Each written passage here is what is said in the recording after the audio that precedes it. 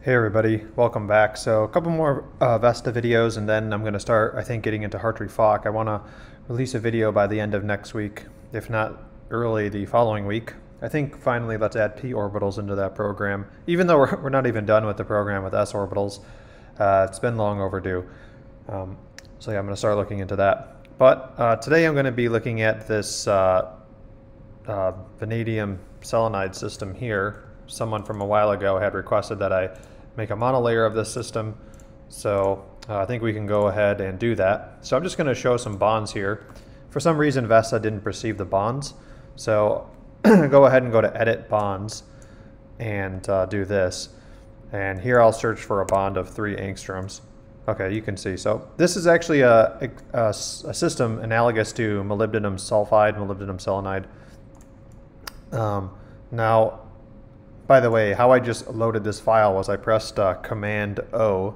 So if I go to File, Open, you can see Command O. That's how I just opened that panel initially. Anyway, so let's go ahead and make a monolayer of this, and then we'll make a bilayer of it as well. So here, if I want to make the monolayer, I'm actually going to delete these bonds that I just made. And then what I'm going to do is actually, I got to expand the crystal.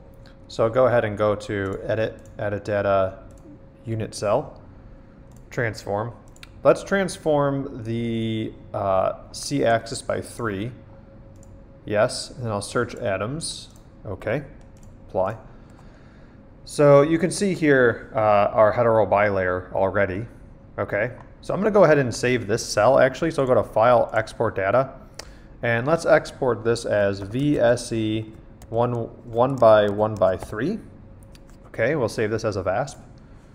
We're going to save it in Cartesian coordinates. It's always important, I think, when you make monolayers. I like to save in Cartesian coordinates because you'll be adding vacuum. And if you save in fractional coordinates and then add vacuum, it's going to scale the atom positions according to the new unit cell. Let's go ahead and just select OK here. So I'll press Command W to get out of here. You would press Control W on Windows. Now I'm going to press Command O. You would press Control O on Windows. And let's go ahead and open that file we just saved. Okay, so you can see this now. Let's go ahead and make the monolayer. Let's actually make the bilayer first. So we do this by chopping off those. And now I'm just going to actually go ahead and I have to, since I want to add vacuum in this direction, but keep these directions periodic, I don't want to include these atoms.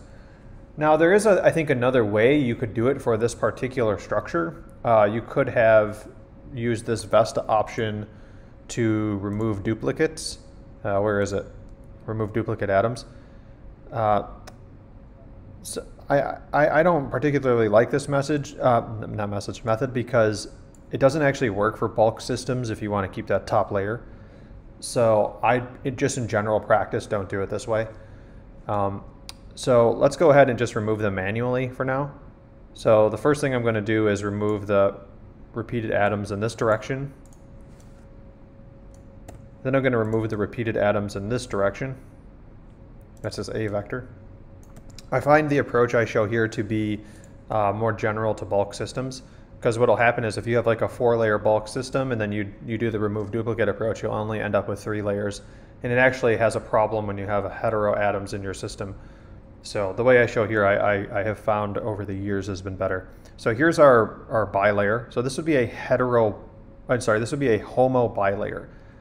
So it's a 2D system where you have where each layer is the same one. If you were to change this top layer, then you'd have a 2D heterostructure. And I show in my course that I just made how to make those. For the homo-bilayer systems, though, it's kind of trivial, so it's okay to do it here. All right, so let's go ahead now and save this, but I save it as an XYZ. So I'll go to here and just change this to an XYZ, okay? And I'm gonna call this VSe homo-bilayer and save it. And do not save the hidden atoms. I've actually never seen what happens if you press yes. Maybe you can do it and tell me, but I think it would save all the atoms I just deleted. So I'm just gonna select no. Then what I'm going to do is simply delete this top layer, and I'll save this again. You go to File, Export Data, and here I'm just going to save it as monolayer. Okay, so now let's go back to PyCharm.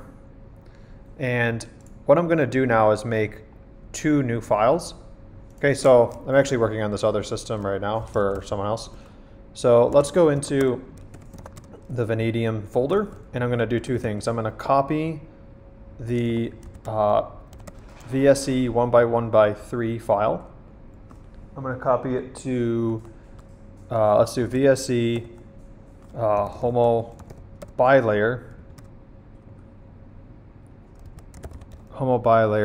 except we're going to call it .vasp. Then I'm going to do the same thing but call it monolayer. That should create 2 new files in here. Okay, so one thing I have to do now is copy in the bilayer XYZ into here. Let me delete these old ones. Okay, so homo-bilayer XYZ into homo-bilayer VASP. So, and you can see here that we actually retain stoichiometry. So let's go ahead and now realize we have 2 vanadium and 4 selenium, and then copy these atoms. Sorry if you hear clicking in the background, my dog's walking around. Okay, so this looks good.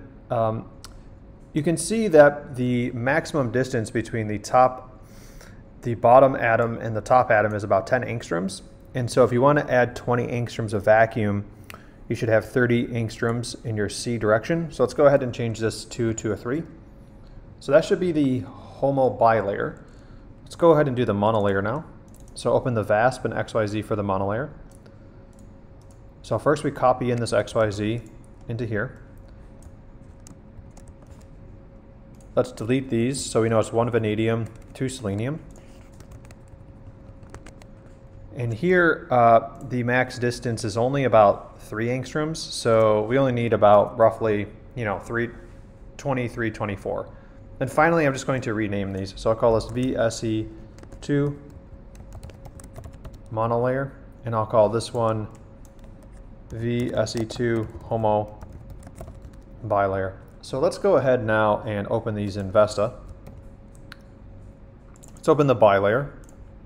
You can see it's very nice. And everything basically looks great. So what's happening is VESTA is auto-populating this atom. So you can see these are actually the same atom, atom 2. So VESTA is actually detecting to make this replication. This atom doesn't actually exist. Similarly, let's go ahead and open up the monolayer. Yeah, so you can see now that we have the bilayer and the monolayer system ready for your electronic structure input. If you wanted to visualize this and have bonds, because sometimes VESTA doesn't perceive bonds, if you wanted to add the bonds, you would go to Edit, Bonds, New, Vanadium, Selenium. Let's search for a bond length of 3. For example, if you were to search for a bond length of 1, you wouldn't find it.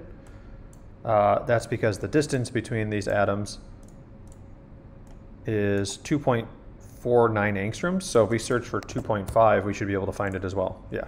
But if we did 2.4, you see you won't find it. So yeah, there's our homo-bilayer and vanadium monolayer. If you want to know how to make hetero-bilayers between different systems, definitely check out my course. I really show you guys like how this concept known as root integer supercells is really important in making these hetero systems. And really, if you're, going into computational material science, it's absolutely something you need to know about these root integer supercells and how they affect making computational models with minimal lattice mismatch. All right, so yeah, I mean, if you guys have anything you want me to work on, send a link in the description, or no, put a comment in the chat, in the comment section, and I will have a link in the description for that course I made. And I'll be making more courses in the future. People are already saying like, hey, make one with quantum espresso. And so yeah, just let me know what would be helpful for you.